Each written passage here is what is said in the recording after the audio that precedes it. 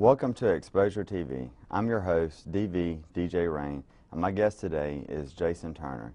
Stay tuned while we come back and find out just a little bit more about this artist. Thank you.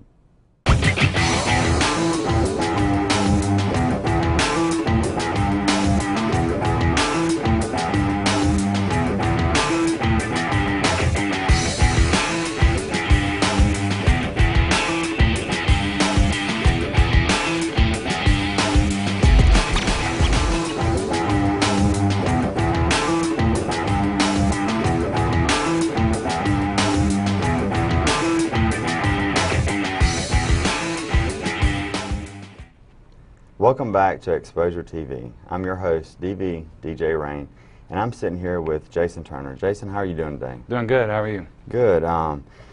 Congratulations on the wins in the Jackson Free Press, first and foremost. Thank you. I appreciate it. Huge accomplishment, because I know you're in multiple categories. But before we get to that, we kind of want to get to know who you are, your history, in music. So, tell us a little bit how you got into music. I'd say first, I got into music when I was about 8. Just grew up listening to different rock and roll, and my uncles played guitar, played a lot of blues, and my mom worked at Malaco Records. So I grew up, I would get punished in school and have to go shrink wrap CDs, and I was just always in love with it. And as I got older, I started playing guitar and writing my own songs, and it's a way for me to kind of, anything I'm dealing with, positive or negative, it's a way for me to express that. Right. I honestly couldn't see me doing anything else. Yeah. I mean, if I go a couple days without playing, I feel kind of sick almost. Yeah, I know how you feel. Now, I know that you said that you're self-taught on the guitar. And how many instruments total do you play? About 6. I play guitar, harmonica, piano, banjo, mandolin, bass guitar. But that's now, are those all self-taught? All self-taught. Really? Yeah, I took lessons a year ago, just kind of with guitar, just to get better. But yeah, I taught myself everything. Nice. I mean, so it was just you sitting in the room just watching video, or I mean, how did you go about? Well, I mean, on your own? I'm no young pup, so I mean, there was no YouTube or anything like that. But, I had a book, and painstakingly trying to figure out how to do it myself, and driving my parents absolutely crazy. Yeah. Especially if you hear old tapes of me trying to sing. Which I've got tapes of my parents yelling at me, quit. Now, you said your mom worked at Malaco. She did. So, is your family like a big influence as far as music goes in your life, or? I would say they were. My grandparents both sang, and like I said, my uncles both played guitar, and I grew up around that. Grandparents singing every moment of the day, and uncles playing guitar, and I don't know. I guess it's just in the blood of my family. Yeah, I know that you had a lot of successes over the years doing this for a while. How is the family? I mean, are they real supportive with you? They were once I got older, and when I was younger, they wanted me to do well in school, and I was maybe the worst student that ever was in Jackson, Mississippi. I got you beat. No, I've got you beat. Ask Forest Hill. They probably still remember me. It's been a while. But, they wanted me to do well in school, but I kind of knew when I was 13 and started playing guitar that's what I was going to do. Yeah. And I didn't really care, if I was 80 still trying to make it. Right. And I still don't. I mean, it is what I do now. But I mean, I think, once you're a musician, you're always a musician, regardless if you're active in the scene or not. Just like being a DJ, we had a conversation about that. You don't retire. Yeah. You just do it in a different way. I mean, either for friends or you do it professionally. But that musician's kind of, I think, embedded in your. Well, for me, it's just like it's in my blood. I mean, I can't see me doing anything else. I mean, it's like I have to do it. It's like you have to eat. I have to play music. Right. And I know, like right now, like you have a lot of gigs with yourself. But tell me about the Jason Turner Band. Jason Turner Band started, our first gig was actually Jubilee Jam years ago. I'd somehow weaseled my way into playing there without a band, but I said I had a band called Jason Turner Band, and talked them into letting us play, and it was our first ever show. And that was probably 1998, and it's been together. I mean, there's been different variations of it for years. I moved away to Nashville for about 5 years, so I didn't have it while I was there. But I came back, got it back up and running, and I mean, just played everywhere. Tennessee, Louisiana, Alabama, you name the state, we've gone to it, and still going strong. And then we just won a contest with Xposure last year where we actually got to play at Bulldog Bash in front of 35,000 people. So nice. So how did you win that contest? I was a voting between different songs. There was a song on my last CD called Nothing Town, and just getting everybody to vote using the internet to your strength. Yeah. So really, public opinion got you there. I hope so. Yeah. or I badgered them enough, asking them to vote. One of the two. So I'll take it either way. How was the Bulldog Bash? It was very nerve-wracking, actually. I mean, it was a great experience, but I've played for a lot of people before, but I've never walked out and seen just miles and miles of people before. Yeah. I couldn't see where they ended. No. So I mean, it was kind of a, whew, all right, let's do this, you know. Yeah. And there's, you know, they had two headlining acts, the Avett Brothers and Jake Owen. So, you know, most of that crowd was there to see them. Right. So, kind of the first songs, closed my eyes, about halfway through I opened up, and we got done with the first song, everybody started clapping. I was like, all right, well, now we're going to have fun. Yeah. So do you still get that feeling, like, when you go to these smaller gigs, or are you just kind of getting more comfortable as you're getting seasoned? I've never really had stage fright. I get, or maybe I do and I just don't realize it is, but it's more of an excitement thing. Right. Like, it's nervous energy. Like, I don't get like, oh man, what if they don't like us? Or, you know, I get more like, all right, we got to play. Why are we standing around? You know, like, I get kind of anxious. Right. Now I know you have 13 years out now. With future plans for another project. How many albums have you put out?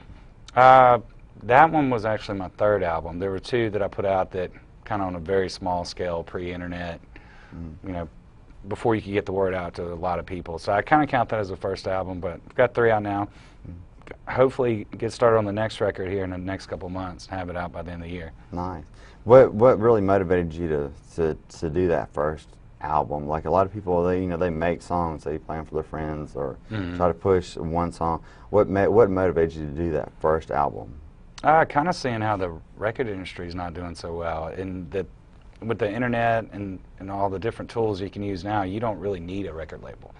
And I've been waiting half my life for, you know, the guy to walk up with a suitcase of money and go, here, go make an album, go make, you know, and I was like, forget that, I'll put it out myself. Yeah. And put out the songs that I like and I feel as an artist are the ones I want to represent me, and I just made it myself. I did it at Malaco. Yeah. You know, kind of growing up there, you know, with the family, I knew the people there, recorded the album there, and it's done real well. I mean, how many do you know about how many you've sold so far? Over 2,000. 2,000. Nice. That's a great accomplishment right there.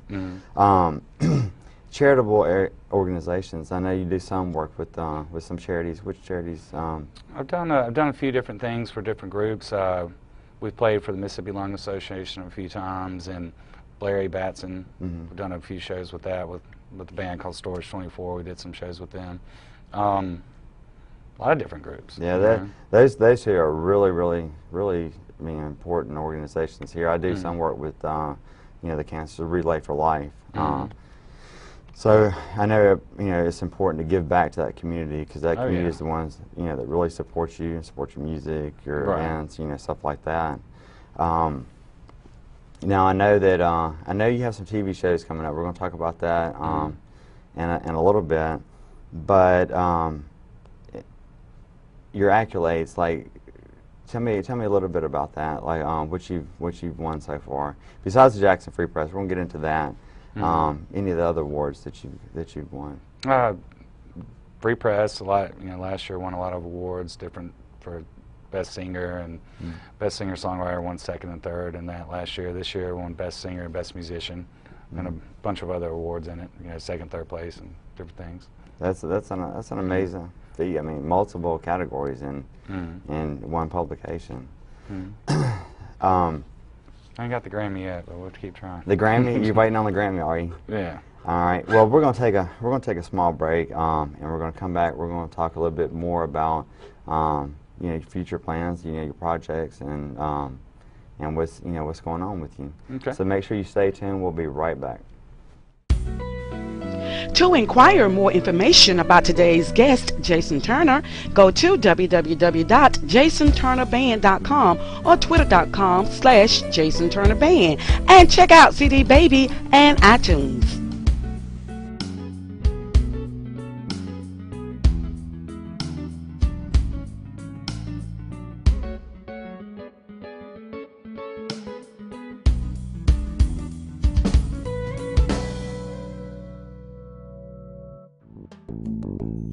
Xposure TV is sponsored and produced by Peaches of On Location TV.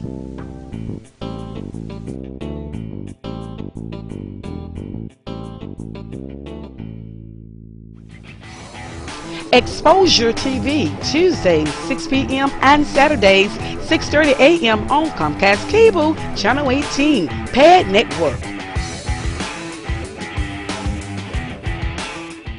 Welcome back to Xposure TV. I'm your host, Dvdj Rain, and my guest today is Jason Turner. Jason, we were talking a little bit earlier about some TV shows that you have coming up. Tell me about them. One that's coming out soon, the first one coming out soon is called the Oxford Sessions, where it features a lot of Mississippi musicians coming to Oxford and performing there in a recording studio. And I went up there actually on my birthday last year and recorded 7 or 8 songs, just kind of doing what I do. Right. When I'm going to do my solo show, I use a lot of different loop pedals and crazy stuff to play lead guitar over it, and it's a good experience, But that is going to be on PBS, I believe, and maybe Stars, hopefully. So how did that come about? Was it work that you done in Oxford? I mean, like, did you have to try out for it? No, they called. It's kind of random. They called and asked me to do it. Really? Which there's a bunch of bigger artists that are going to be on there. I think I may be the low man on the totem pole, which I don't mind. But no, because you're on there. Yeah. So, but like North Mississippi All Stars are going to be on it. A few guys from the Black Crows are going to be on it. So. Do you know when it's supposed to air? I don't. I need to find out because I'm kind of curious myself. I'm right. ready to see if I look crazy in it, to be honest. I doubt that. I've seen you perform many times.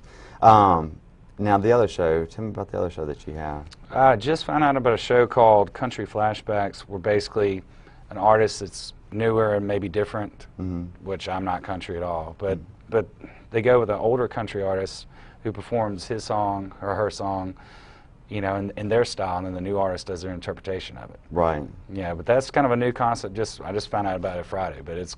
Oh, nice. Well, but yeah, I'm pretty excited about that. Now, that's kind of the way I do. I do a lot of covers. Sorry, not to cut you off. No, you're fine. You're fine. I do a lot of covers sometimes when I play, and it's fun to recreate it in your own style. Right. And I kind of want people to figure out which song it is about halfway through. Like, right. Oh, cool. Yeah.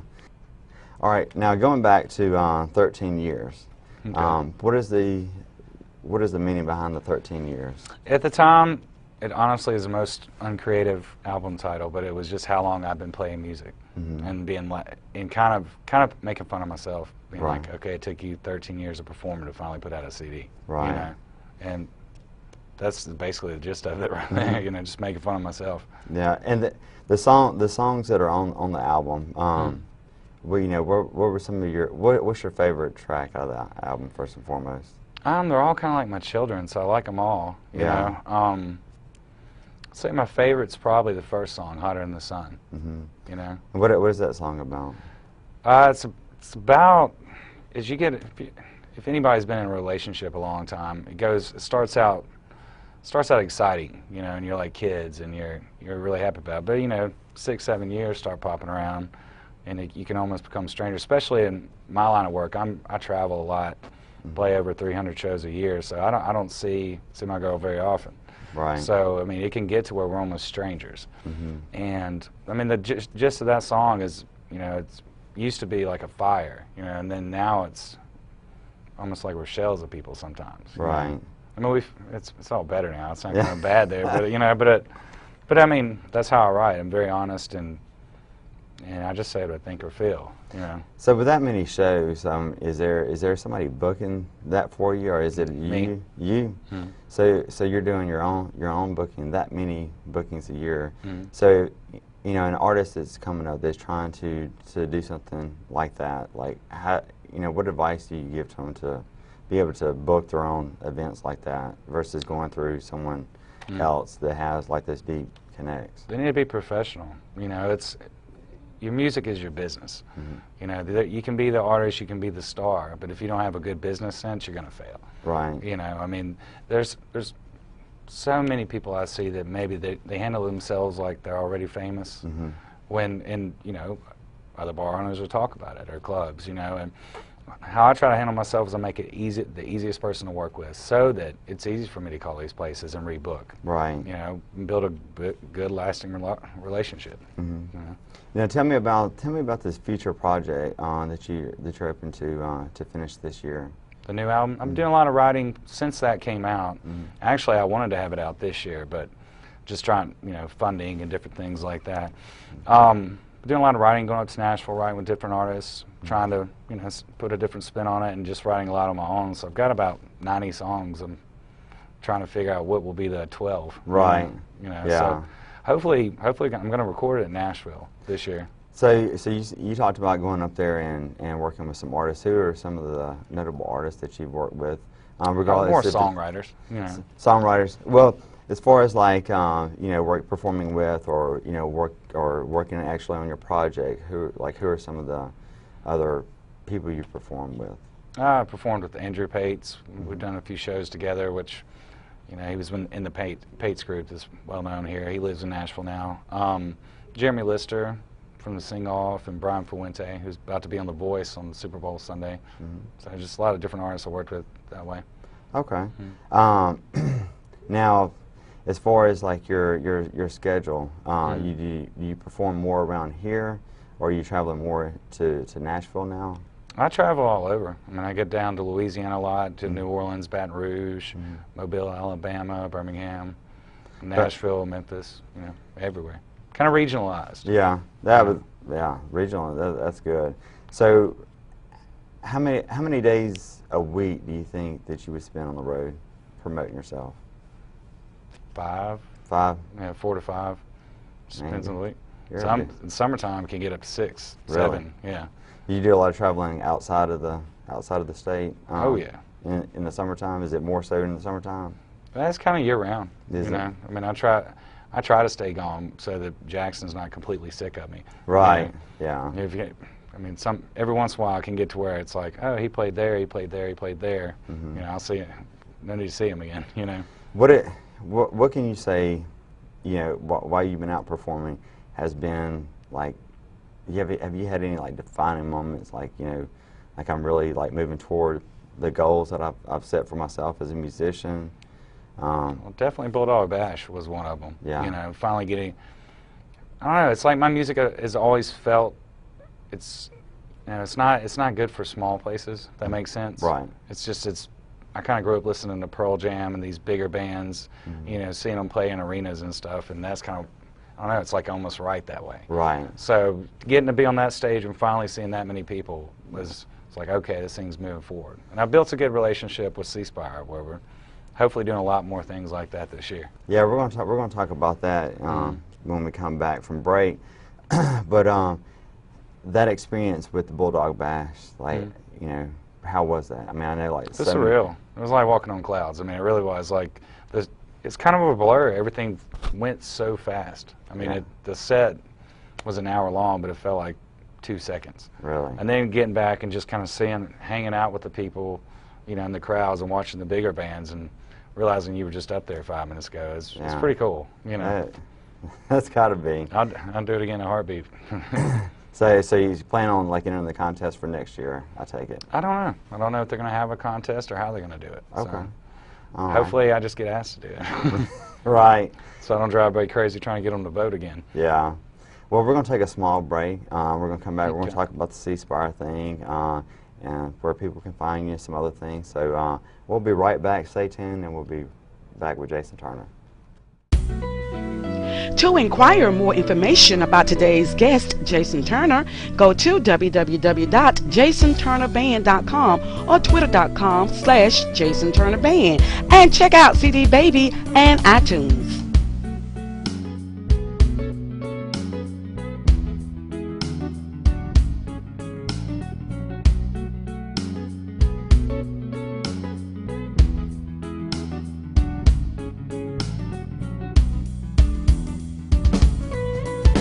Exposure TV, Tuesdays, 6 p.m. and Saturdays, 6:30 a.m. on Comcast Cable, Channel 18, Pad Network.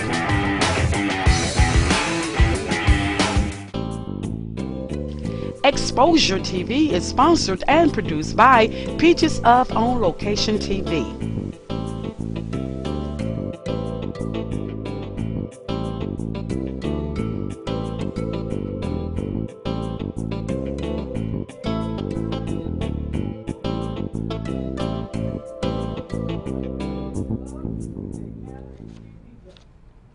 Welcome back to Xposure TV. I'm your host, Dvdj Rain, and my guest today, Jason Turner. Jason, now we were talking about the C-Spire thing, so tell me the relationship between Jason Turner and C-Spire, formerly known as Cellular South. Correct. It's been a gradual relationship. I've done, when they first launched, it's called Bright Lights now, which is their focus on music. And it's really a great tool where they let unknown artists get exposure that they otherwise wouldn't get. And when they first launched it, it was called Emerge. Now it's Bright Lights. We played their launch party. And that was kind of where we started building that relationship, which they liked it, but actually it was maybe one of the worst gigs I'd ever done. Really? Yeah, we had played in Auburn the night before, and stupidly I didn't realize how far. In my brain, I was like, oh, it's only Alabama, it's not that far. Not that it was all the way over to the Georgia border. And we had to play to 1, and then I had to play at noon in Jackson. So we drove straight through the night. I had the flu as well, and it was about 100 degrees. I was melting. It was horrible. I'm surprised they even talk to me anymore from that. But we played that, and then we had another event this summer for the Recording Academy. They're hosting that. That's an event where the Recording Academy came and talked about the Grammys and you know, different things that you can do for, you know, with your music through them, and I played that party, and then I won that contest to do the Bulldog Bash. So it's been kind of a gradual relationship that hopefully we're building some cool things that we can do for other artists. So now, okay, so they deal with a lot of like independent artists. So how did you start to build that relationship with C-Spire? Just playing music for them, I think, you know, and getting behind it. I mean, I try to use the internet is my main source of getting the word out there. So at the time, I was like, hey, this is cool. It's another tool to get my music somewhere it isn't. Right. You know, and I don't know, maybe using, you know, over-promoting it kind of gained attention. Yeah. I try to do that. So you guys have like any future events with C-Spire that are coming up? Not yet. There's talks, though. So okay. Hopefully there's going to be some great things going on. Okay. Now tell me about your website, because I know 13 years can be found on iTunes, Amazon, CD Baby, Rhapsody, name it, it's out there. But the easiest place to find it's on jasonturnerband.com, which has my tour dates, pictures, news, you know, everything a website has. All right, with so many avenues to purchase your album, did you do that yourself? I did. You can set it up through, there's different avenues now for independent artists like TuneCore or CD Baby to get your album out, and they spread it digitally for you. Yeah. You know, you pay a little bit extra and they'll take care of that for you. Right. Okay, so what would be the process, like if you had a young artist that that wanted to get their music out there? What I mean, do you just sign up? I mean, it's real easy. I just kind of Google around, you know, and found CD Baby. I like them the most because they'll sell your physical copies as well as your digital. And I mean, and their website's real cut and dry on how you can set up for digital distribution as well. So I mean, you kind of, like I was saying earlier, I mean, you really, if you got a few dollars, or you save up a few dollars and don't blow it on things you don't need, you can put out your own album. Right. You know, and kind of skip the record company. Yeah, because I know a lot of people, like they want to see their music on iTunes or CD Baby or whatever, and some of them just don't really know how easy it could be. Yeah, I've talked to different artists who, I'm like, why is your stuff not on there? They're like, well, how do you do that? I'm like, I mean, you're pretty much self-contained in your own right with your music. We did talk about like a mini tour that you're setting up this summer. Yeah, going out in March. Gonna start out and kind of go through Tennessee and come back. Got a show in Nashville, then Memphis the next night, then down to Starkville, see the college kids again, and back to Jackson, and also hitting Mobile at the first of the month. So. Now, are these like all like previous like people that you've done business with, or are they new no, venues? These are new venues. New venues. And then hopefully working with some people to get out to Oklahoma and come back through, kind of hit all of Texas at the end of the summer. You're going to be pretty busy this summer. I hope so. So I'm not busy. I'm not making money. So. Right. So when you, like, how long does it take to book something like that? Because, I mean, with multiple cities and states, like, I mean, I know it's not just picking up the phone and... You got to be diligent. I mean, you got to... Luckily, my day jobs that I just about got fired from all of them because I'm not a good employee, but most of them were sales jobs, and I had a job when I lived in Tennessee for a while at a fundraising company. And they train you on how to cold call, you know, and so I kind of use that. You know, I'll call. If they don't answer the first day, I'll give it a couple days and I'll call back. If they don't answer then, you know, I'll call 2 weeks later. You can worry somebody to death out of a gig. Right. You know, you can bug them to death where they won't answer your phone call anymore. So the job did teach you something. It did. I mean, you know, Didn't teach me. You gotta give them that. But I mean, I finally was like, okay, if I'm going to do music, I'm all in. Yeah. You know, I put out that record, and that was it for me. And so now I wake up just like anybody else. You know, I'm up 7 o'clock in the morning making phone calls and promoting and writing songs, and I still practice my guitar 6 hours a day. You know. So, as far as your, you know, we have JasonTurnerBand.com. Facebook. Facebook. What's your Facebook? Everything, just about everything I have is /Jason Turner Band. So Facebook.com/Jason Turner Band, Twitter.com/Jason Turner Band, YouTube.com/Jason Turner Band, ReverbNation.com. Now, with 13 years being a Jason Turner project, is there plans for a future like Jason Turner Band project? I don't know. I mean, the way I view it is each record's different. So if the next record's more of the band and it's more focused on that, yeah. Yeah. Yeah, and plus there's so many Jason Turners. That's actually why I originally named it the band part, because there's so many that sing and songwrite. There's actually another Jason Turner band in Atlanta or somewhere now. Is it the same genre of music as you? No. Now, one thing I did mean to ask you, because we were talking about one of those TV shows. You said you're not country, so what would you really classify your music as? I'd say Americana, Americana music seems to be that melting pot of a little bit of country, a little bit of rock and roll, a little bit of blues, which is really just me growing up in Mississippi. You know, I'd hear country music everywhere. You know, really influenced by the blues with my uncles, what they listened to, and my mom working at Malico. You know, and then I personally loved rock. So I mean, there's a little bit of all those elements in what I do. So who would you say would be your biggest influence as far as your music goes? Biggest influence, growing up, unfortunately, it was hair metal, you know? Yeah. And then in the 90s came, and there was Pearl Jam, and they're still one of the biggest bands for me. I mean, it's just, the lyrics are, I like honesty. I like lyrics that are great and that make you feel something. Right. You know, Bruce Springsteen's a big influence for me. Ryan Adams is a big influence for me. And just different songwriters. I like people who have something to say. Right. Like Bob Dylan, stuff like that. It's not Justin Bieber. You know, music with meaning and getting a message out there. Yeah, I mean, it's more appreciative to the general public than just. Well, there may be somebody in a bad situation that needs to hear how you survived the situation. Yeah. I mean, that's what music was for me. I mean, it's saved my life in more ways than none. Yeah. It still does. Definitely an escape for people. Yeah. But we're about to close up, and I want to thank you for coming on the show. I appreciate you having me. I look forward to hearing the new project. Make sure you keep in touch with us. And, definitely. And keep us updated on what you have going on. I will, definitely. Make sure that you guys check out Jason Turner's 13 years.